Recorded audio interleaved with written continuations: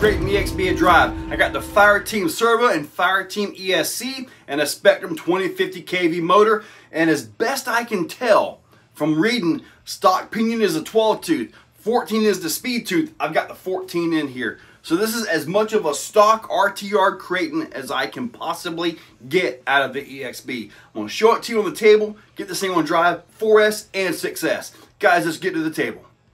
Here we go. Check this stock RTR EXB out. 2050 kV motor. Got the ESC out of the Fireteam, got the Servo out of the Fireteam. It still has a little rubber bushings on it.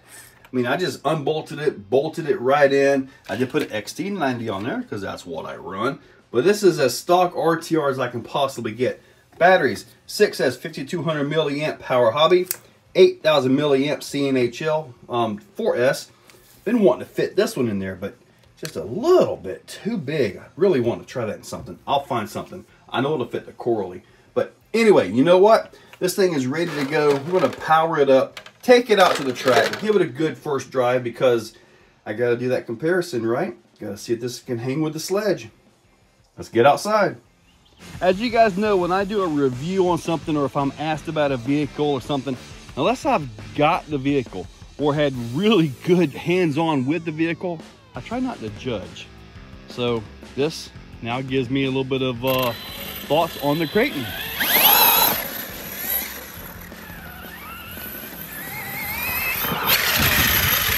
Holy shamoly guacamole.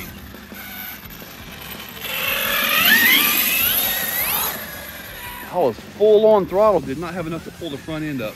This is 4S, by the way. There we go. Hey, did not break an arm. There we go. I got to turn my gyro down a little bit. That was a heck of a hit though. That front bumper did its job. Okay, that's at like 18% on the steering gain now. Feels pretty good on 4S.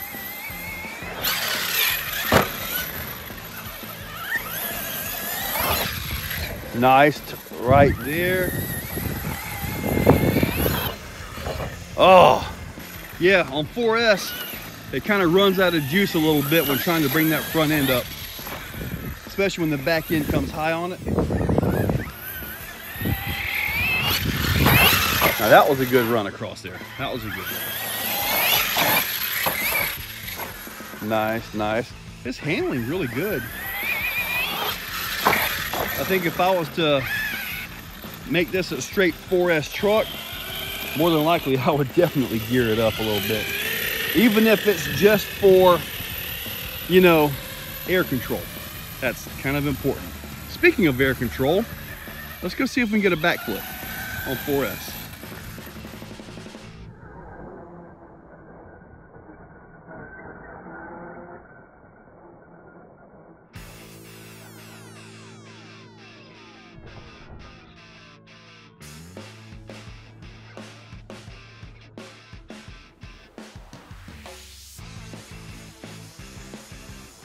Now, this exact jump right here, remember with the sledge, I did not have enough juice on 4S. Let's see what this right here's got.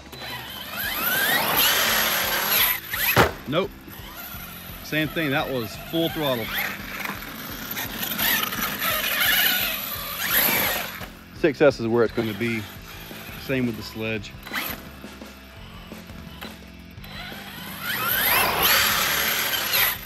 Nope. And there's no reason to hold throttle just to crash this thing down to show that it didn't make it. So tap the brakes, save your truck. Let's run some laps. Let's see how this is going to work out. Going to go ahead and give it a few laps on 4S, and then we're going to go ahead and get right into that 6S.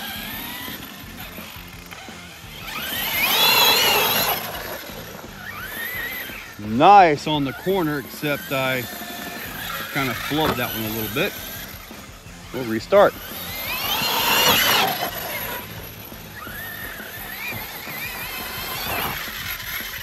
Wow, that was a good launch. Good right there, I like that. Good level across it that time. That was probably a really good lap. It felt good. A little bit squirrely on that one. No point in trying to get that one. I know it wasn't going to happen.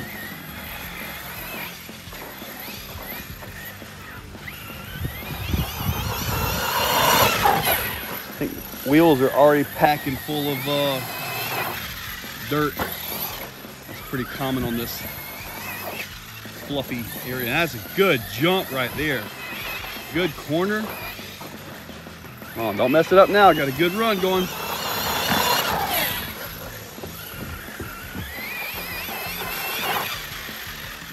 Nice flight right there. Coming across that second jump in the middle, really good. Oh!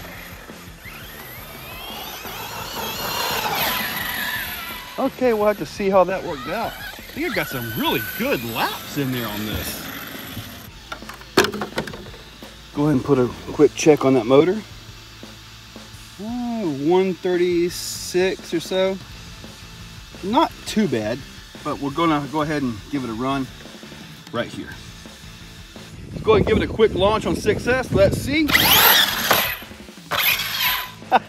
All right. While I'm here at the track with 6S, I'm gonna go ahead and give that a shot. Now the thing about 4S and 6S on a track, when you just swap batteries and you don't go changing pinion gears and your setup and all that, a lot of times 6S isn't faster. I mean, I also noticed, because you're supposed to hit the jumps correctly, land them correctly, when you overshoot a jump, it does not make you faster. Oh.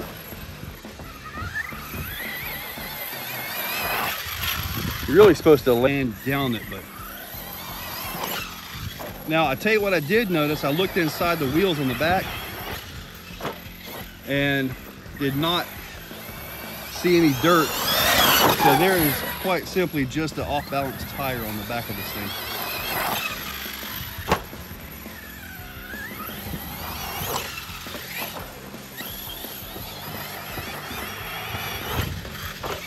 Oh, kind of want to try to get the triple and single back there. Oh, baby, get down. See, when you do that, that is not faster. 6S feels really good, though. Oh!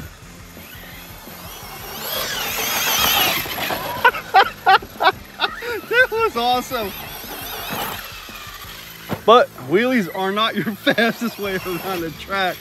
Oh man, I'm messing up on 6S. I think I may be having too much fun. I don't know. Oh! Oh man, okay. Time to go hit the big hill, get that backflip in. Okay, I'm expecting that backflip now. Nice. Nice, nice. I believe I did a double, I think it was, with the sledge. I wonder if these tires will hold up. I don't want to blow them up yet. There we go. Got a double with the Kraton. You are not going to sit back and take a whooping, are you? Oh man, this is going to be a good one.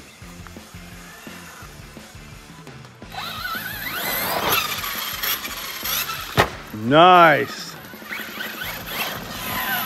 So far, this thing is running absolutely great.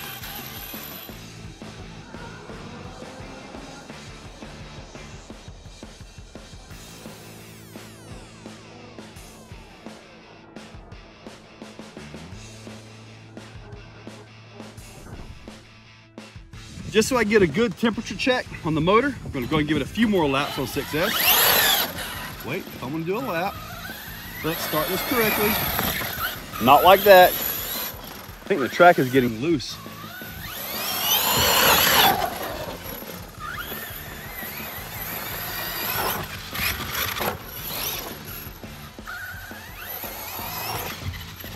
All right, got a good run going here. I'll do it. Golly. All right, time to get it back. That was a good lap too.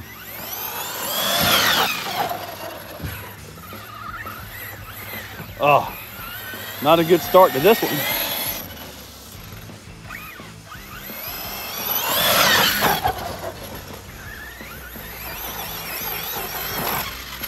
Whoa, I hit the high side of that jump apparently.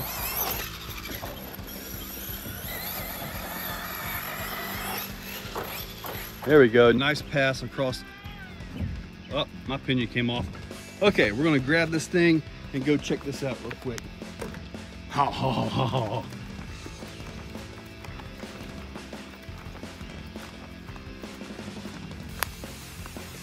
right, let's go ahead and get a good check on it.